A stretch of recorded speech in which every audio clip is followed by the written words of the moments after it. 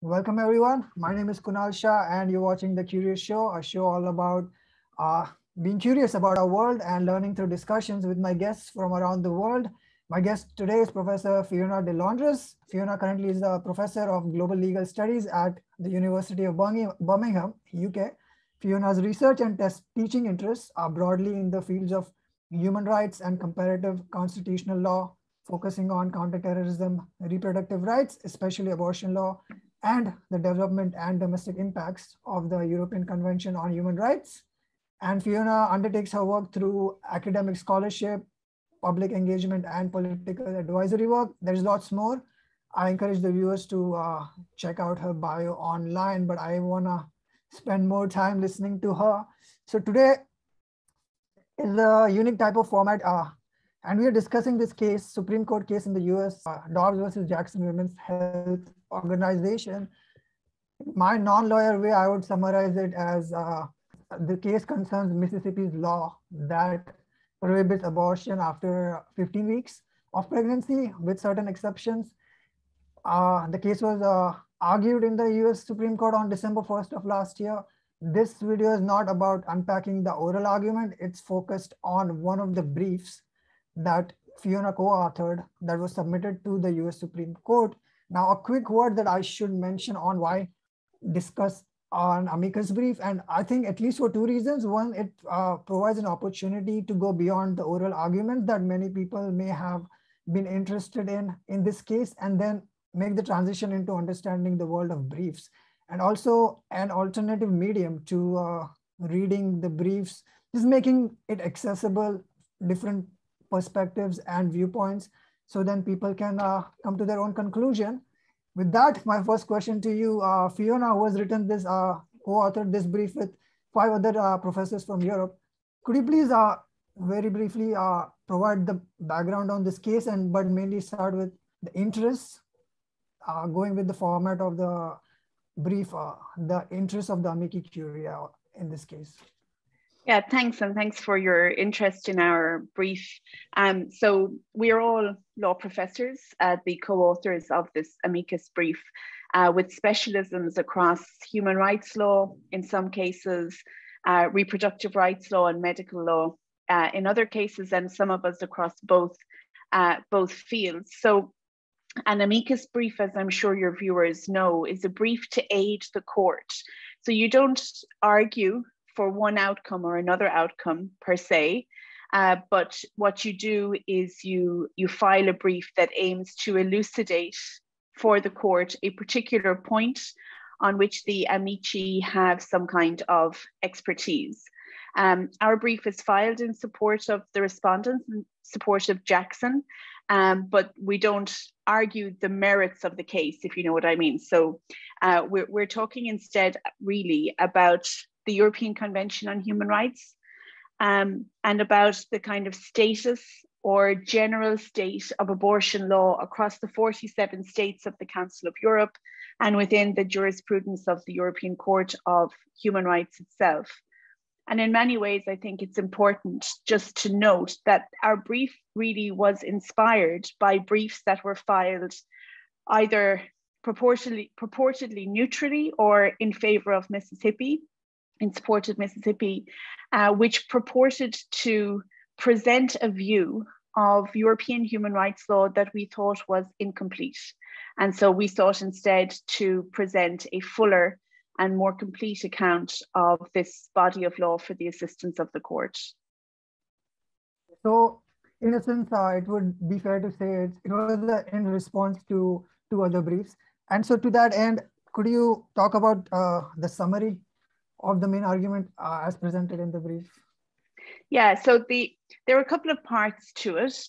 And in essence, what we wanted to do, as I said, is to try to communicate the state of law within the Council of Europe. So there's maybe 3 or 4 points that we make, and I'll just summarize them. The first point that we make, the first point I'll talk about here, is to just make clear that as a matter of European human rights law, access to abortion or decisions about continuation of pregnancy are recognized as engaging the right to private law. private life under Article 8 of the European Convention on Human Rights.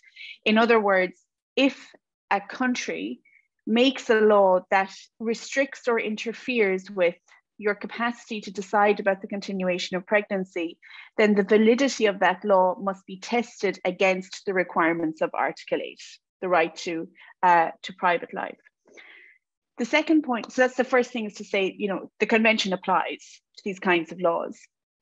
The second point that we make is to say that the European Court of Human Rights approach to these laws has been, in general, to recognize that states have a wide margin of appreciation. Now, margin of appreciation is a doctrine that's quite particular to the European Court of Human Rights, but it's analogous to discretion. Let's just say it's something like discretion, that the individual country has a margin or a zone of discretion in which it can decide on what the law should look like or what the law should provide.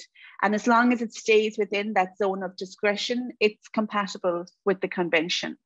Now, in the case law on abortion so far, of which there's not very much before the European Court of Human Rights, the court has said that states have this wide margin of appreciation, so a lot of discretion about whether they permit abortion and in what circumstances they permit abortion. But two things flow from that. The first thing is that it's very clear from the case law that if a state permits abortion, it must ensure that abortion is truly accessible in practice. So you can't just say it's legal and then not have a process to access it or obstruct its access. And the second is that this wide margin of appreciation is based on the fact that the court's view to date has been that there wasn't a sufficient consensus across the European states and indeed international human rights law in favor of saying a certain amount of, or in favor of saying that abortion should be permitted in particular circumstances. Now, that consensus, in fact, has been growing. And so this is another thing that we show in the brief, and there are further briefs that seek to do this as well. But one thing that we show in the brief is that since the last really major decision by the court, which was A, B, and C against Ireland, so the last one that challenged whether or not you should be required to permit abortion, in A, B, and C against Ireland, the court recognized that actually there was a European consensus, but that the Irish consensus, perceived consensus, could override that. That's a very simplistic telling of it, but let's say that. And we show, well, actually, since that case, not only has the consensus in favor of liberal abortion law become stronger in Europe, but it's also become stronger in international human rights law. And there's a brief your viewers may be interested in by UN special procedures that show that, which is really important. And, the Irish case would be decided differently today because, as you may know, we had a referendum in Ireland that overturned the constitutional bar on abortion. So the argument that we're making there, and this is what's lacking, I think, in the briefs we were responding to, is to say the extent of a state's discretion can narrow over time. And it has narrowed over time in other areas like trans rights, for example. And as consensus strengthens, the margin or the zone of discretion gets smaller. So it's evolving. Therefore, it's not accurate to say to the US Supreme Court, this is the law in Europe, full stop. In fact, it's more accurate to say the law is evolving. And as social and legal consensus changes, so too the law changes. Sorry, that's a big point, but that's the majority of the brief. And then we also make two important supplementary points. The first is that the fetus is not and has never been recognized as a person under the European Convention on Human Rights. We needed to make that point because one amicus brief in favor of Mississippi suggested that it had been, and that's not accurate. And finally, to point out that in some cases, the European Court of Human Rights has recognized that restrictions on abortion can in fact be so detrimental as to constitute torture, inhuman, degrading treatment or punishment under Article 3 of the Convention. So that was a rapid wrap up of what we say, but those are they're not really arguments, the primary points, the primary pieces of kind of expert knowledge that we thought it might be helpful for the court to have before it. You mentioned, you referred to the concept, which is a positive obligation, I think, which the way I understand it, which you mentioned was if a government is interested in respecting a conscience claim objection of one party or a group, then it also has the responsibility to make sure that it does not impose barriers on the other side. Is that somewhat, can you talk about that? So it's not particular to the context of so-called conscientious objection or refusal based on purported conscience. The European Convention on Human Rights has a doctrine within it known as positive obligations. And the idea there is to say that a state's duties under the convention are not merely negative.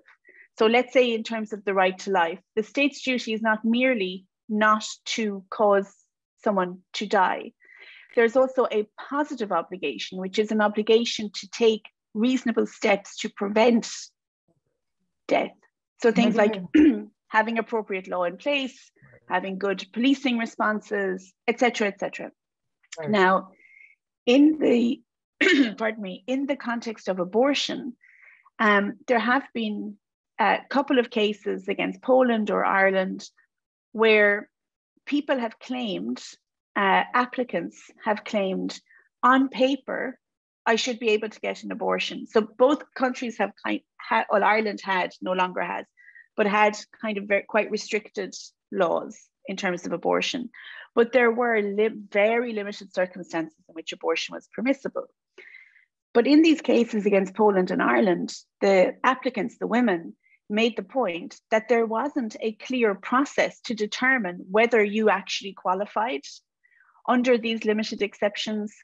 And there wasn't a process or a system in place to ensure that even if there were a process, doctors, hospitals, institutions couldn't put barriers up in front of you so that the process was basically unusable. Right. And the court held in these cases. So if your readers are interested, they're looking at cases like Tysiak against Poland, A, B, and C in Ireland, PS in Poland, RR in Poland.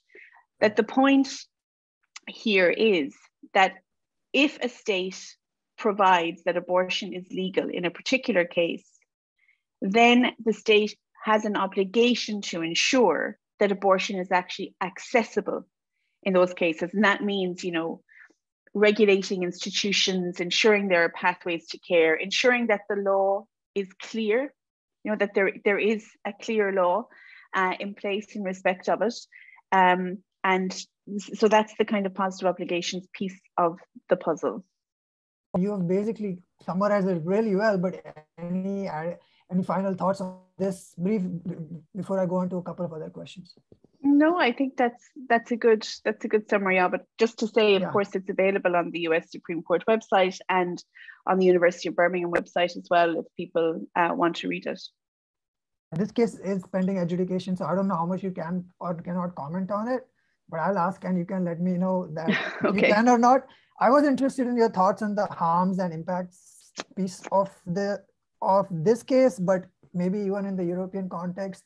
And I ask this because I believe you have done some work in this area and maybe familiar with it, like in the Northern Ireland context and in other contexts. But could you talk about the harms faced by the vulnerable? I mean, I think this case affects the vulnerable sections of society mainly, if the laws are really restrictive. So could you talk on that? I mean, I can speak, generally, let's say, about the harms of restrictive abortion laws. And I think the first thing to say is that although the harms are often unevenly distributed, by which I mean poor women, people who live in rural areas, sometimes adolescent women, women with disabilities, in some contexts like the US, women of color, maybe disproportionately and often are disproportionately affected by these laws. Restrictive abortion laws affect everyone. And I mean by that they manifest harms or create harms for all people who can become pregnant, whether they are pregnant or not, whether they wish to continue with their pregnancy or not, and for whatever reasons. And it's partly, you know, because restrictive abortion laws have lots of knock-on effects. So in some cases, it means that essential medicines like MISO and MIFO are not available for licensing, and they're used for things like miscarriage management, as well as abortion. In some cases, some settings, it means that there's very little availability of fetal diagnostic testing, because people, you know, the system doesn't want people to know if there's a fetal anomaly that might result in them seeking an abortion. So nobody can access fetal diagnostic testing. You know, so I mean, it goes, and of course, if you're not pregnant, and you know, you're thinking about maybe the possibility of pregnancy, the availability of abortion, should you need it, or the unavailability of abortion should you need it, is a factor that women and their partners take into account when they're making what we call pregnancy intention decisions. So I do want to make that point, that restrictive abortion laws are harmful at a systemic basis and level, and not only for people who actually are seeking abortion, but of course, people who are seeking abortion experience these harms in very acute and particular ways. There are thousands of empirical studies that show that restrictive abortion laws are associated with delayed abortion, which can increase complication, cost, travel, stigma, judgment, harm, ill treatment and abuse within health systems, exposure to abuse and exploitation from people who are offering unlawful abortion services, increased maternal mortality and morbidity. You know, like the harms are extreme. Well, I shouldn't say extreme. The harms are substantial, is the word I would prefer to use, and they are widely distributed. And they also are system harms. You know, so if you have higher levels of mortality and morbidity, higher levels of unlawful abortion, insufficiently trained medical professionals, because you don't teach people abortion in medical schools if it's not legally available, on a general basis. You know, there are significant system harms that emerge from restrictive abortion laws, as well as system costs. And of course, there is this sort of intangible, but nevertheless really significant societal harm that emerges from what a law that seeks to restrict your capacity to decide on the continuation or not of a pregnancy says to women, you know, says about agency, autonomy, trust, recognition of women's lived experiences. It makes women also very vulnerable to the use of pregnancy as a control mechanism within abusive relationships. You know, one of the things that abusive men do when they feel that a woman is about to leave is they get her pregnant. You know, these are important things that, you know, we should be thinking about when we're trying to understand the multiple complex social, system, individual harms that emerge from restrictive abortion laws. Wow. Before I ask my last question, one question that comes to mind, which many people may have asked you, and as non-lawyers, I was wondering is there, which countries would you say is close to your ideal system of abortion laws, or which are your best systems that you think, that you like, and acknowledging the fact that, you know, these systems are in a dynamic state in a democracy, evidently, as evidenced by this case itself. Laws change, but is there any countries that you like currently? I mean,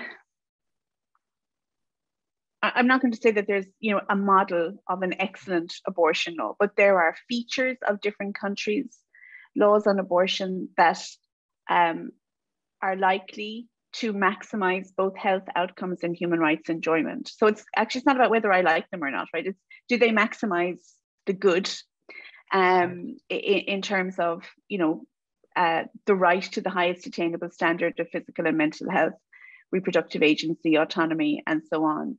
So I would mention, for example, countries where there is access to abortion without restriction as to reason, sometimes called abortion on request. That's those systems where you don't have to prove grounds, tend to work very well, both for the health system where there's reduced bureaucracy and for pregnant people where there isn't a need to justify. Instead, you can focus your energies on making a decision, based on your values, preferences, life circumstances, other obligations, and so on. So I think that's a very positive element where that exists. It's for me critical that abortion care, like all other essential healthcare, should be free to everyone at the point of access. So situations or countries where there are financial barriers to access to abortion, clearly finance poses a significant problem.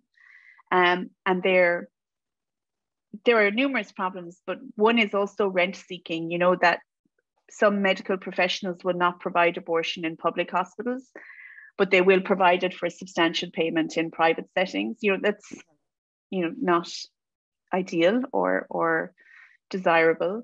So fully part of universal healthcare, free at the point of entry to everybody, I think is really critical.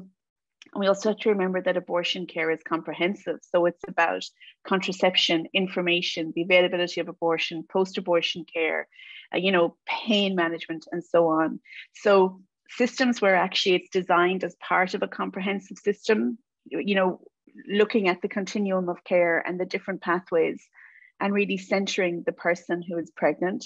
I think also that's very a very positive way to approach the regulation of abortion. And the final thing I'd say that you see that makes a big difference is ensuring that medication abortion is widely available. Abortion very rarely needs to be surgical. In most cases, medication abortion, self-administered at home with support, is the best, well, not the best, but is an appropriate approach to the provision of abortion care. And for many women, it's their preference. But a lot of countries regulate abortion against some kind of very outdated paradigm where they think about abortion as a surgical procedure that is done by a gynecologist in a hospital. And actually, that's no longer consistent with medical and pharmaceutical reality. So I'll just mention those as features that tend to be, I think, things that help a system of abortion care to, as I said, maximize both health outcomes and human rights enjoyment. Thanks for that. Now, my last question, what message would you have for people who may be shocked or disappointed, dejected that Roe and Casey may be overturned this year or soon? And I would ask that particularly given your efforts in the repealment of the 8th Amendment in Ireland. So what hope, silver lining or optimism on the horizon could you share? I mean, of course, the first thing I would do is express my solidarity with people in the United States who have been working for so long to try to secure access to safe, quality abortion for everybody who needs it. I would also recognize that as it stands, there are many states in the United States, even with Roe and Casey, where abortion is not accessible. So I think we have to be clear that the on-the-ground situation and the constitutional situation are a bit dissonant for many people in the US anyway.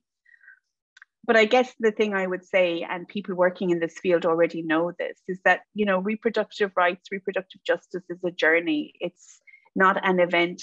And, half a century on from Roe, it's still being litigated. 4 years on from the referendum in Ireland, we are still having to debate bills brought by anti-abortion politicians to try to restrict abortion in practice. I am full of admiration for the medics, the activists, and the lawyers who keep going on this. And I guess that is what I would say is we must just keep going. And the truth is that women who need abortion find ways to access abortion. And that law does not stop people from having an abortion. It just makes it more difficult. Medication abortion is a game changer here, and the potential for feminist networks of care to provide medication abortion is something that was extremely important to women in both parts of Ireland when abortion was criminalised in a very significant way, and I'm sure will be very important to women in particularly remote and underserved parts of the United States. A journey, not an event. I love that. And with that, there's so much I can say, but all I'll say is thank you so much for coming on this show, for doing this. I'm just so truly grateful to you. So thank you for being on. Thank you.